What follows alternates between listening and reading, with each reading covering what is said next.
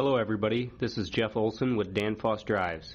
Today I have a brief video for you to demonstrate how to connect a Danfoss VLT drive with an Ethernet option card installed to a PC running the Danfoss MCT10 software tool. Please take a moment now to pause the video to read the safety warnings shown here. Failure to follow these warnings could result in death or serious injury. This video will assume that the drives or network of drives that you wish to communicate with have already been manually addressed. If you do not know how to do that, it's done in Main Menu Parameter Group 12. Here you can see that I have the IP address assignment set to manual. I would certainly recommend leaving this set to manual and manually addressing the drives rather than dynamically. Parameter 1201 here is where I actually set the drive's address. I have this set to 192.168.1.100 and the subnet mask is set as well. The next step in the process is to manually address the Ethernet adapter on the laptop.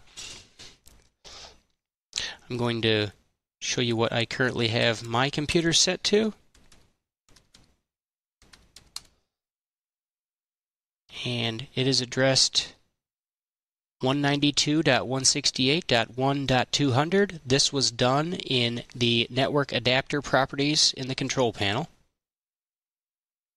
So now that my laptop and all the drives are on the same network, I'm going to go ahead and highlight network here in my MCT10 software, right click and select Add, Remove, Configure Buses. At this point here, we'll see that we do not have Ethernet, so I want to add one. And in the drop-down menu here, I'm going to select Ethernet right here, and I can name the network anything I'd like. I'm going to close this box, and now we see that we have Ethernet here. Now, normally you can right-click and scan bus for active drives.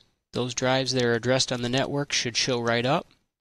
And here we see that I do have that drive, 192.168.1.100. At this point, I am in live communication with this drive, and any parameter changes I make or readouts I view are in real time. I will note that if you have a problem having the drives appear on the network, you may want to right-click here and go to Configure Bus, where we can see the properties.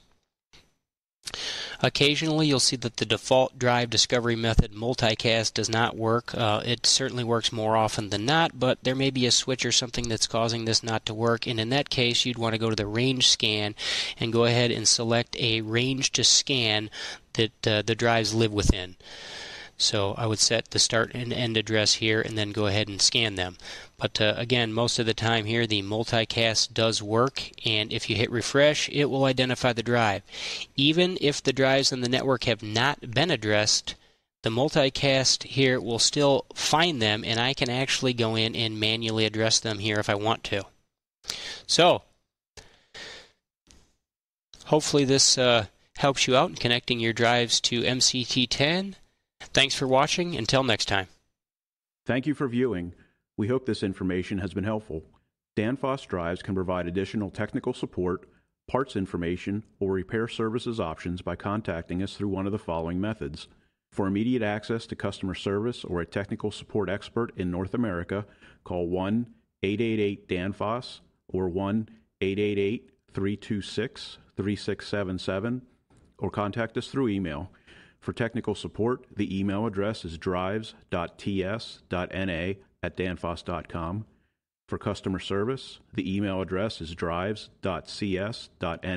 at Danfoss.com. For after-sales service, the email address is Drives.TS.Service.NA at Danfoss.com. Additional information is also available on our website at www.danfossdrives.com. For contact information in areas outside of North America, please visit our global website at www.danfoss.com. Thanks again.